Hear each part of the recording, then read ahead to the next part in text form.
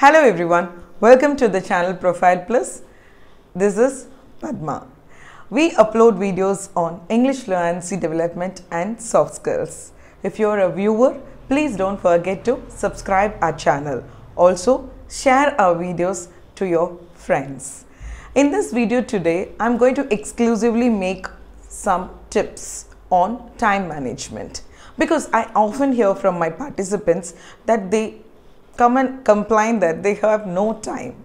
If you can master this skill of time management, I hope you can schedule everything so easily. And don't skip this video until the end because the tips are going to be very useful. Let's begin.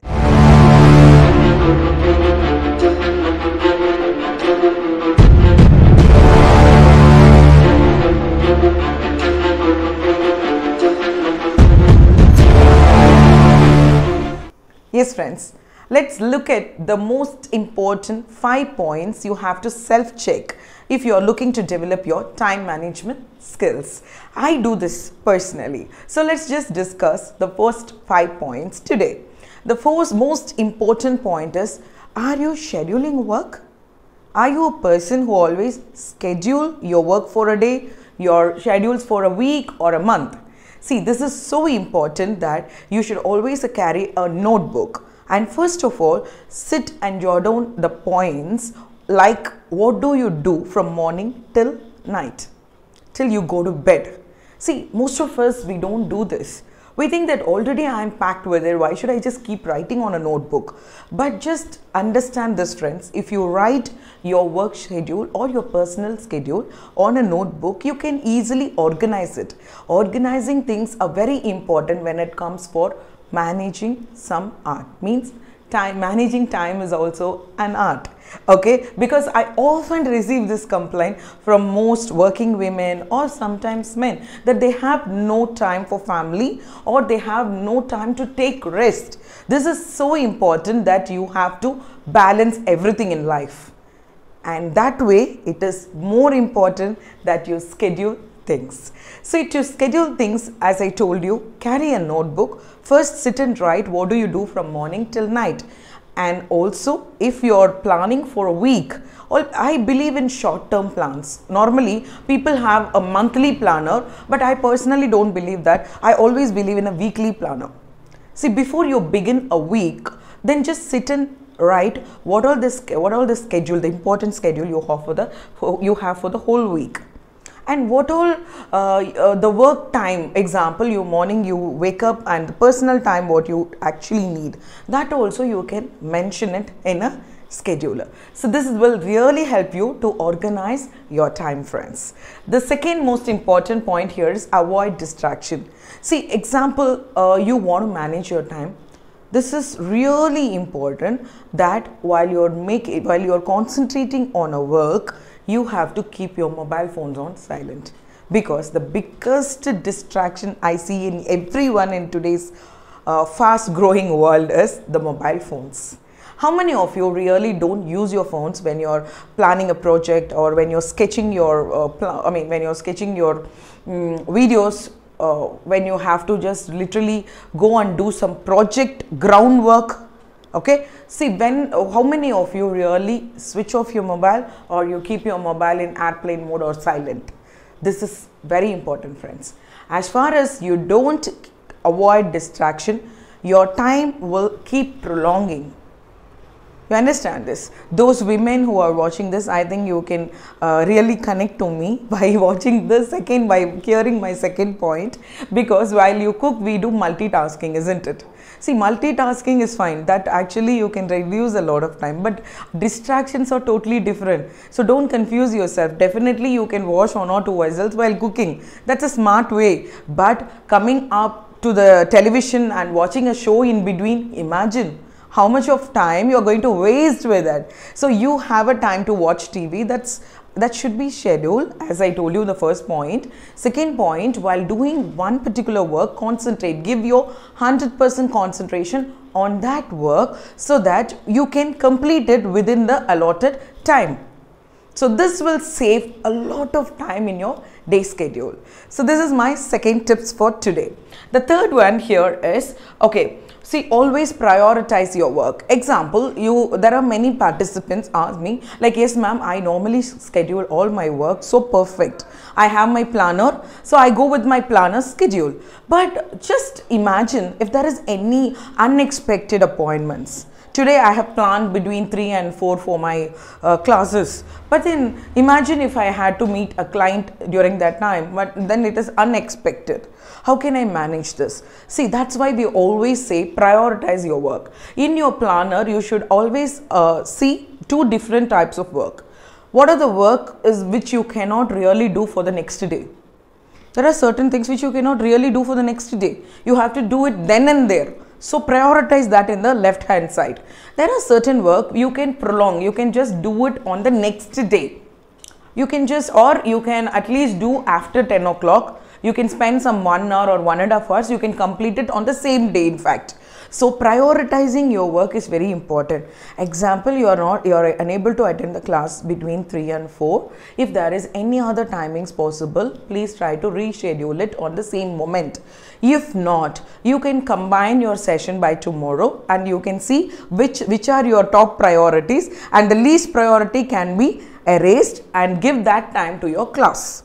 So this is how normally you have to do a time schedule. And if you skip any of your schedule in between, don't try to prolong all other activities. Skip it, erase it from there and go with your proper plan.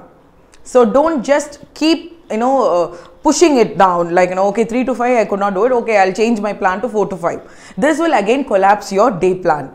So these are the smartest way that you can schedule your times because it is important to manage your unexpected commitments these days. Sometimes you may not feel well, even that time.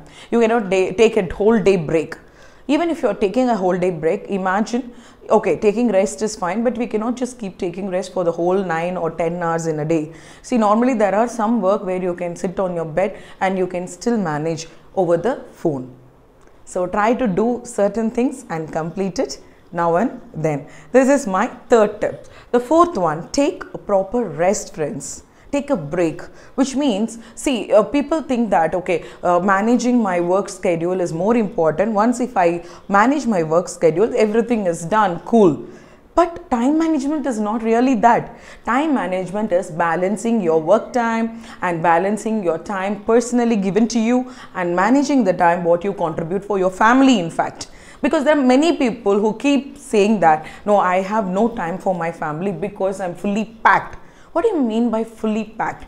What are we really running towards? Like, why are we earning in life? So we are doing hard work just to have a proper health, isn't it? Your physical health. And also when it comes for a health related things, it is not only your physical health, also your mental health.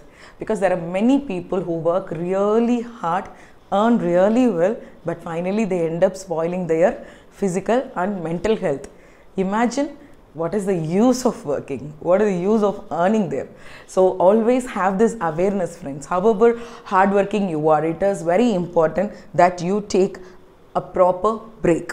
Means the number of hours you sleep is very important. If your sleeping time becomes less the next day, it definitely affects your day planner. Mark my words, you cannot work during the afternoon times and you feel so tired where you have to postpone all your work because you are unable to give your best. How can you give your best only if you look very fresh, when you feel very fresh? Okay, so you can contribute more energy. Don't you all think so? So how can you energize, get energetic? You can get energetic only if you give a proper rest to your body.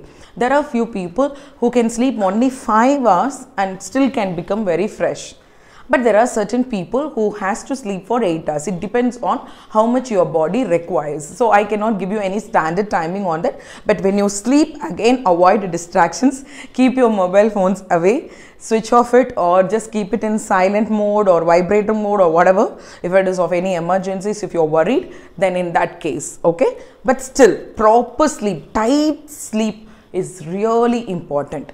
And if you belong to any profession where you have a lot of pressure, now I don't think any profession is really exists without any pressure. Every professions we have pressure, friends. So in that case, take up something which is really not related, unrelated to your profession as your hobby. Okay, hobbies are not exactly related to your profession, friends. So spending time for your passion and hobby is also equally important. There are few lucky people who have their passion as their business, as their work. Okay, but there are some people, maybe their passion is totally different from the field where they are working right now. But still you can contribute your time to pursue your passion, and also you can contribute your time in sports, gardening. All these things are very important, and please schedule your planner that you can contribute some of your time for your hobby. This will refresh your mind. Of course, it is a time management arc. Don't confuse yourself. Spending time personally may just spoil my time management skills. Definitely not, because this is most important that you take a proper rest, and taking a break is also important. Drink more water. The next one here is focus on one thing. I think this is also related to the second point, avoiding distraction. Focus on one thing means multitasking, especially when you work for your when you're at workplace. Multitasking is not advisable. But being a woman, I know I do multitasking because I work at kitchen. Okay, so the people who cook, they know what multitasking is exactly. But proper work, when you have to concentrate, it is always focusing on one thing is important, friends. Okay, so don't just keep focusing on 2 or 3 things, distracting your mind here and there, which will take a long time, especially for the students who are watching this video. Remember that if you want to learn even for 1 hour, please put your concentration exactly on the book, textbooks. If you keep your book for 3 to 4 hours, but if you're mentally not present there is no use. You can never manage your time. Till on the last day of your exam, you will keep saying that I have not revised my portion, because you are not managing your time, because you have not given a focus. You are not contributing something for your studies honestly. Being honest to yourself is very important, friends. First of all, just take time and think about this. Are you doing this work only for your own satisfaction? So if you have to get satisfied, then focus on a work at once. Like, don't focus on 2-3 things at a time. Focus on one thing is really important, which comes for time management. I have picked only the most important 5 tips in this video. There are a lot of things which we can learn. Definitely I'm going to make videos on that, and fine tune with us always. And if you have not subscribed, always subscribe the channel, and don't forget to press that bell icon.